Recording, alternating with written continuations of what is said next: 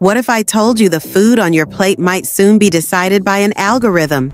Yes, not a farmer, not a grocer, not even a politician, but artificial intelligence. Around the world, governments are handing over control of food distribution to AI systems, and the reasons are as shocking as they are fascinating. In today's video, we're digging deep into why this shift is happening, what it means for you, and whether it's a genius innovation or a dangerous gamble. And trust me, the real story behind this is much more dystopian than anyone's talking about. Stay with us, because what we're about to uncover could change the way you see your grocery stores, your governments, and your future. Part 1. The problem nobody solved. For decades, governments have faced a challenge they can't seem to solve. How do you feed an exploding global population efficiently, fairly, and sustainably? Let's break that down. 1 in 9 people globally still suffers from chronic hunger. Food waste is at an all-time high, with over 1.3 billion tons of food being discarded every year.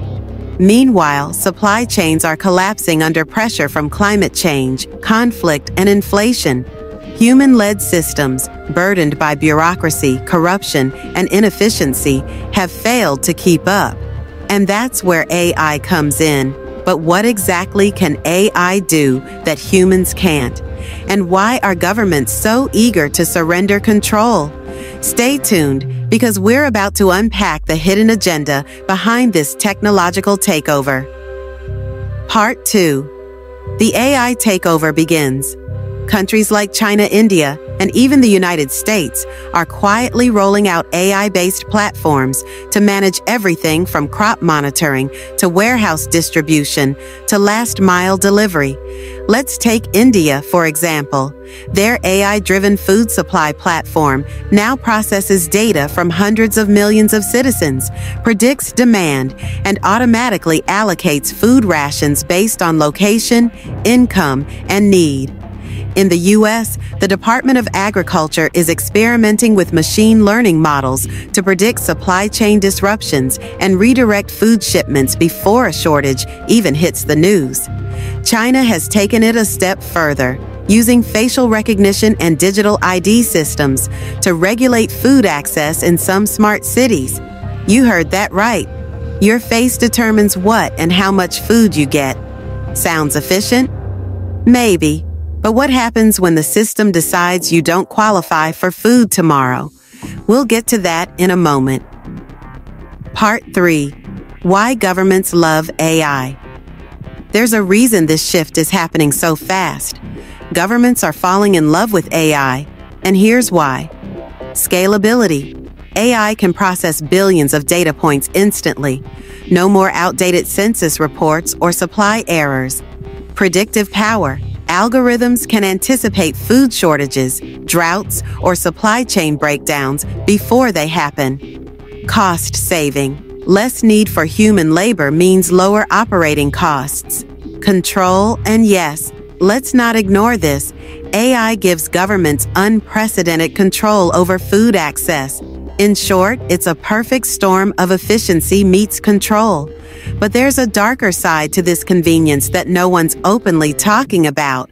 What if a system glitch labels you as oversupplied or flags your neighborhood as non-priority?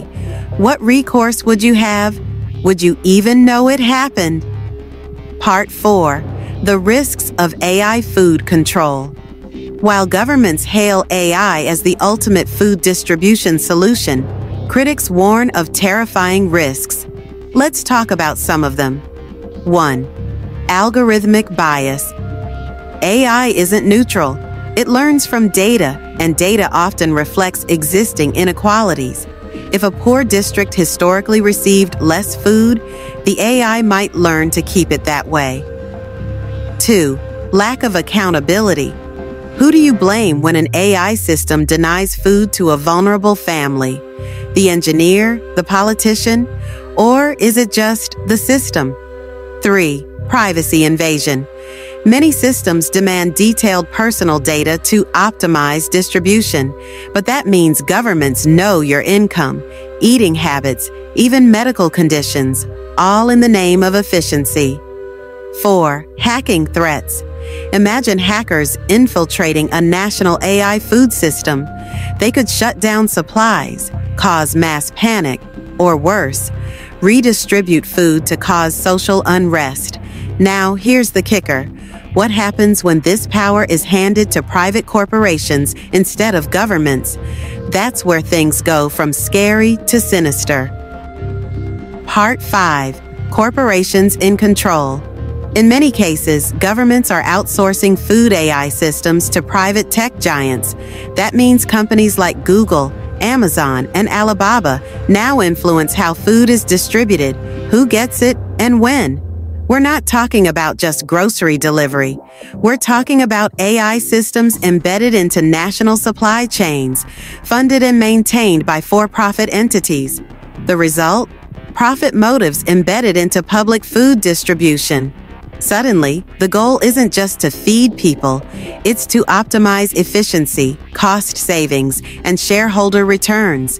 If your right to eat depends on a tech company's quarterly report, is it even a right anymore? So, why are governments giving AI full control of food distribution? Because it's efficient, it's powerful, and most of all, it's easy to scale. But the question we should be asking isn't whether it works. It's who it really works for. Will AI finally solve world hunger? Or will it become the gatekeeper to your next meal, silently deciding who eats and who waits? That future is closer than you think. If this video opened your eyes, hit like, subscribe, and tell us in the comments, would you trust an AI to decide your meals? Or do you want humans to stay in control of food? We've got more videos coming soon on AI, power, and the future of humanity. Until then, stay curious, stay informed,